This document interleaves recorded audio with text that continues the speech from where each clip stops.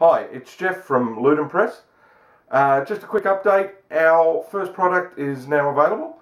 So these are 1/600 and 1/700 scale aircraft counters for wargaming. These are from the Falklands Malvinas War, so 1982. It covers all your standard fighter and bomber types that were used in the conflict. You'll see a sample of them running here. These are the 600 scale counters, and as you can see, they've got center dots and without center dots. So depending on the air combat system that you're using, you can pick the counters to match. So when you buy a copy of these, you can just either print out the ones with the center dots or the ones without to use with whatever gaming air combat jet rules that you're using. They're available from Wargame Vault, so go to Wargame Vault.